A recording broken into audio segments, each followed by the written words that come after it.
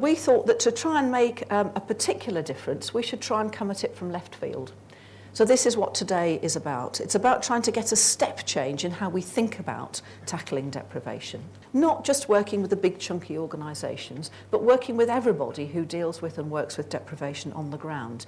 The Core Cities Group has been responsible largely for the turnaround in thinking about cities as positive solutions to the economy, to climate change and to inclusion. We're talking here very much about the three-legged stool of regeneration, which includes the built and natural environment and how we deal with that, economic development and social development. I think it's important to point out that they all take place within a fourth dimension of culture. I just want to knock on the head immediately the idea of culture as it being anything kind of elitist or arty or for other people. It's not. It's what we're about, it's what we do every day of our lives. And culture has many, many definitions, but the broadest is the range of factors that combine to form the way in which we live in a social, environmental, emotional and spiritual way. But I also want to point out a difference between superficial approaches to creativity within cities and more embedded approaches. Superficial creativity, in shorthand, would exist in iconic projects that are not connected to the locality or to its people. And that would be the city that says we've got to have our Angel of the West, or dare I say Angel of the East. So embedded creativity might be characterised by putting citizens in the driving seat, nourishing a plurality of voices within that place, using association and metaphor, thinking about your scheme, your project or your issue through other people's eyes. What does this place look like through the eyes of minority groups, of women, of children, can really help you to reframe the way in which you think about things. Above all, seeing cities and indeed growth areas not mechanically, not as machines that need to be fixed or simply reproduced, but organically as complex living cultural systems, and making a commitment to that for the longer term. What I have seen over the past 10 or 15 years is some results.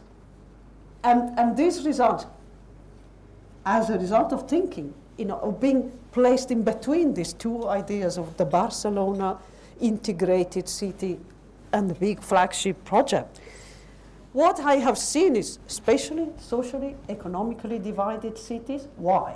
Because the big flagship projects tend to be developed in the town centers. If you concentrate all the development in the town center, the risk is the fringes, the places, the neighborhoods outside the town center are left behind, without bringing your community with you, without raising the quality of life among your community, then you couldn't have a competitive city. Franco Bianchini, a colleague of mine, has defined cultural planning as a culturally sensitive approach to urban development.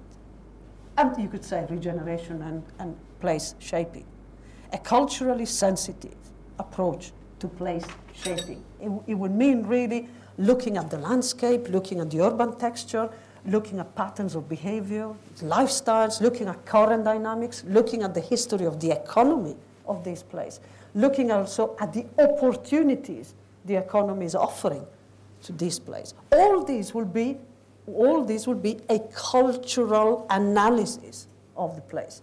So you can understand that this goes well beyond your SWOT analysis. But a kind of cultural mapping of a place goes slightly deeper, and it starts off from the perspective of saying we are now self-consciously going to map out the positives of this place. We are self-consciously going to write up what we think are the specific, distinctive resources of this place. And you begin to form in your mind an idea about that place, which invariably is completely different than the idea that people that have called you in have given of the place. The process of building cities or place shaping today has become so institutionalized. Local people seldom have an outlet to put their intuition to use So you see, you go into development, you go into place shaping from a different perspective. That perspective allows you to be more creative in the way you consider policies, you consider projects in various fields of local development, from health to education, housing, economic development, and tourism. Cultural planning, therefore, I see it as a method of place shaping.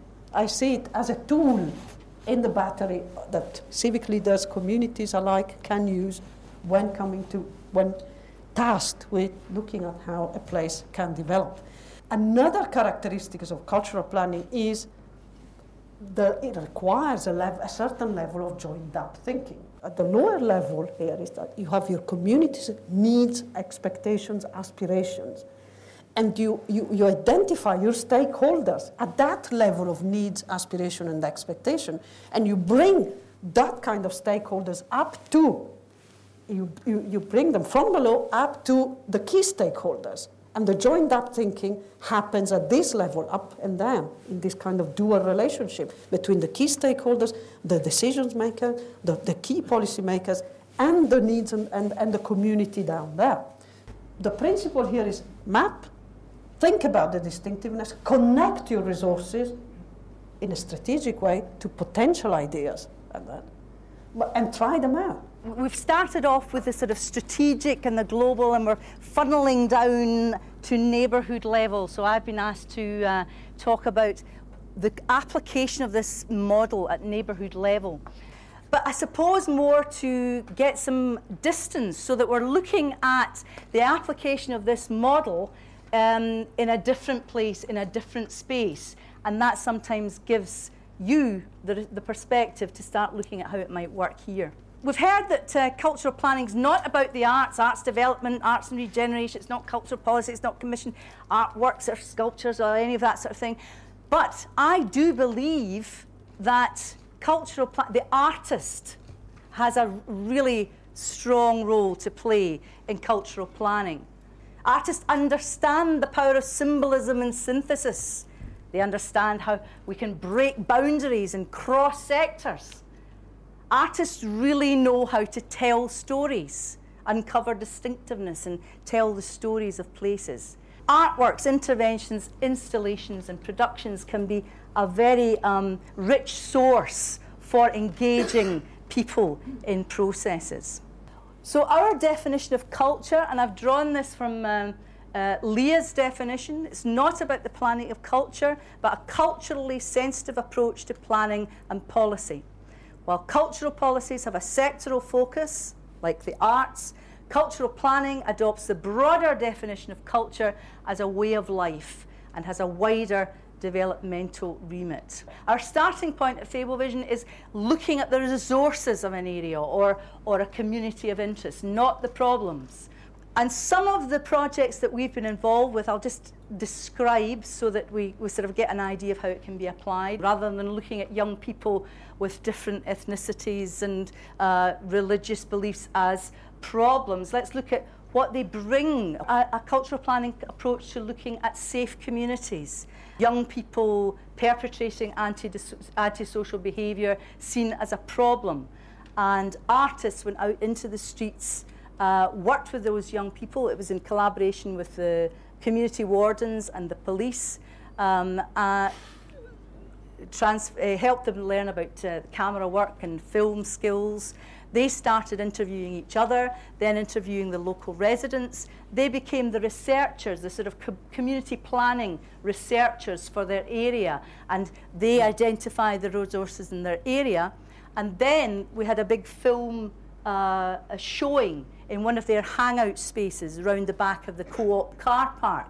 Lint House had the shipbuilding industry in decline, and the Clyde Tunnel cut a swathe through the whole community, dividing it into two. The artists worked with local people and schools and community organisations, and they envisioned the sorts of shops that they would like to see in the area and what sort of facilities that they would like to see. One of the first things that we addressed was the name of the place, and we transformed Lint House into Lint House Urban Village, and love and people started to talk about living and love and being in love. And now when you come out of the Clyde Tunnel, there's a big gable end of welcome to love. It's not like place marketing slapped on. It's like people start to feel it and believe it. So these processes grow and inspire new cultural social enterprises that spring out of them as sort of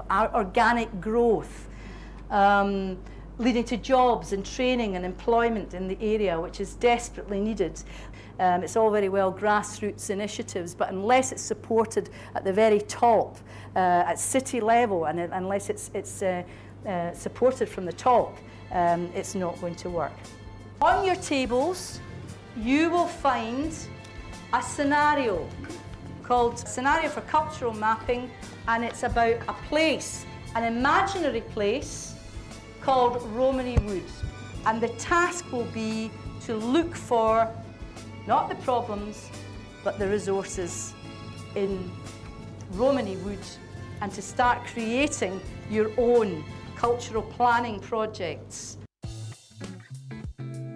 We started to map the area. We looked at the green spaces, the people. One of the most useful resources was actually the people. The pumping station and the disused railway, the community centre and alternative education centre, the schools, the volunteers and professionals, the families and the businesses within the area.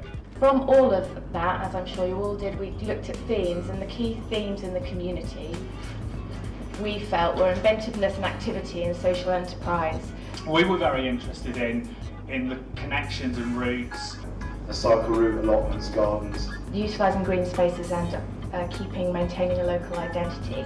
How do we actually engage people, the people that live here, and then bring in all the agencies? What you have to do is to create public spaces that move people, and if you do, then they'll take care of them. Revitalise the shopping centre with community enterprises, which we were going to call Make Do Limited. Try and get funding and try and learn from other people's expertise. Go and look for some examples of best practice and possibly twin ourselves with somewhere else that was doing something very similar. A best practice example of ecological environmental building. We're going to have a documentary project run by some for young people. Pretty much everything that we came up with, I think, came from grassroots, though we did need some organisations to lead us in various things. What looks like a complex method of addressing social and economic issues is in fact, when you drill down to it, quite simple. And now that I know it's cultural planning, it's sort of, I feel a bit more confident about putting it into practice. Identifying resources and thinking of things in a different way. I'd like the process to be more led by imagination. It's making use of the resources that are already there. Getting as many opinions as you can, you're much more likely to have a successful outcome. It's good to get everyone talking. Put a name to it after today, and I think that gives it more power, and so it's more likely to become a reality. But I think it is going on already in lots of sort of small ways, and it's a question of bringing it together and, as I say, giving it the label to give it some legitimacy, really. Yeah. This could really impact on people's quality of life. Yeah.